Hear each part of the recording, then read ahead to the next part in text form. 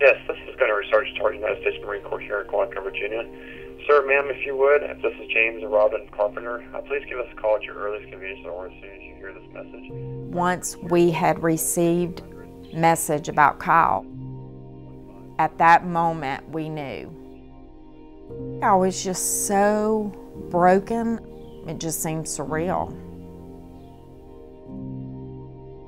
You just can't bear your child to be injured, and war is really ugly. The injuries that he sustained, I mean, you can't even imagine. Once he joined the Marine Corps, we were very proud, but as a mom, I was just gripped with fear for what could happen. This is the day that he left for Afghanistan. You know, he was just a 19-year-old kid.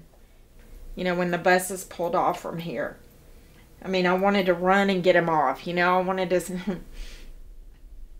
I had this motherly gut instinct that it was not going to turn out good.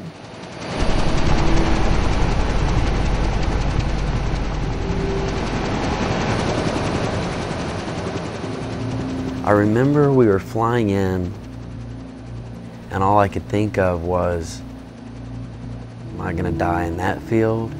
Am I going to step on an IED on that road? Until you're getting on those birds, you know, and you're flying over the farmlands of southern Afghanistan. At that moment is when, you know, this is about to be really real. In about 21-day stretch, we've been in 19 firefights. No type of fear gripped me like the fear of hearing the sounds of an IED go off. Someone that you love and care about had stepped on IED and not knowing his status or condition. You know, a true deep fear grips you.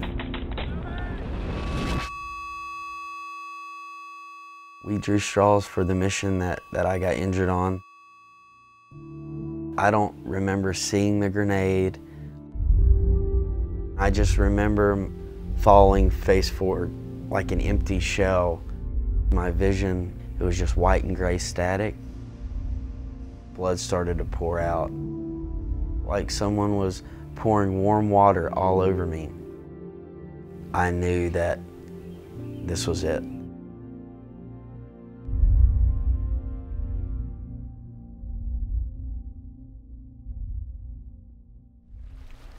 When I got to Kyle, the smell from it overwhelmed my senses. I was struggling to breathe. He asked if he was going to die, but I didn't know. As we got him up to the medevac out of there, he yelled out, "I love you." We backed off and he was gone.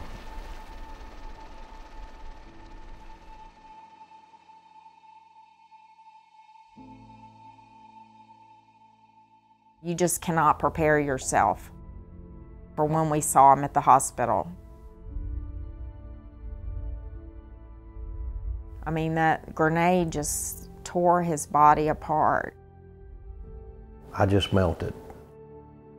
I could not deal with seeing him like that. I mean, that wasn't my son. The nurses had to escort me out. He had surgery on his brain to remove shrapnel. We didn't know if it was still going to be Kyle once he woke up. My mindset was never, I might get injured. We're either coming back perfectly fine or we're coming back in a box. So when I woke up, I was very confused. The only thing I remember is opening my eye and seeing those stockings. It was around Christmas Eve. He was still the Kyle that we knew. It was just amazing.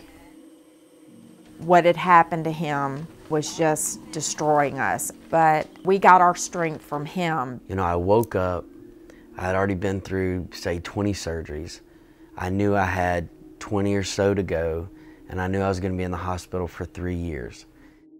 You would think it would be a psychological burden. but my physical state consumed my mind and my emotions. It shaped everything for that hard 3 years. I remember going into this appointment, the only thing I asked him was, do you think I'll be able to do a pull-up? He almost laughed. You're joking, right? You're not. You broke your arm in 30 places and you severed most of the nerves in both of your arms, and neither one of your arms or hands or your fingers work.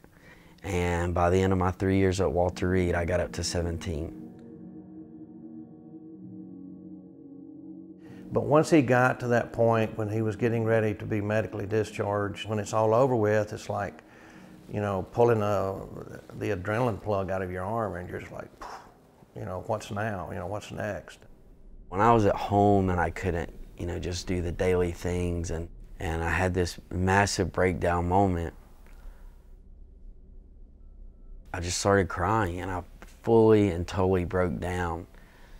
And of course Mom came in, and I just told her, I said, look at me. And who's gonna love me after this? And at that moment, you know, I realized either I'm gonna move forward or I'm gonna sit right here at this kitchen counter for the next 80 years of my life. We are here because this man, this United States Marine, faced down that terrible explosive power, that unforgiving force, with his own body, willingly and deliberately, to protect a fellow Marine. When that grenade exploded, Kyle Carpenter's body took the brunt of the blast. The Medal of Honor is presented for gallantry on the battlefield, but today we also recognize Kyle Carpenter for his valor since, in the hard fight for recovery.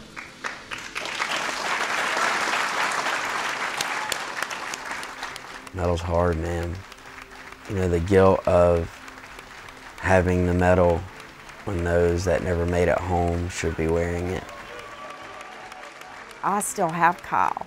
There's a lot of guilt that goes with it. I cannot even imagine the pain that he has suffered. When you see how he motivates and inspires others, I mean, that is certainly something really positive that, you know, that has come out of this. Not a single person came back unaffected. I was in a dark place for a long time, and you're so scared of being weak. For years, I buried it. I don't know, like, if you ever truly, like, fully heal from it. When I see Kyle now, it's not dark like it used to be. I've had Marines come up to me and tell me, I didn't kill myself because of your story, because of you, because I saw what you went through and you still came out on top. I don't know if I ever allow myself to feel vulnerable, or I don't know if I'm a concrete wall, but I'm here now. Out of the darkest of times that we've had have been some of the greatest of things.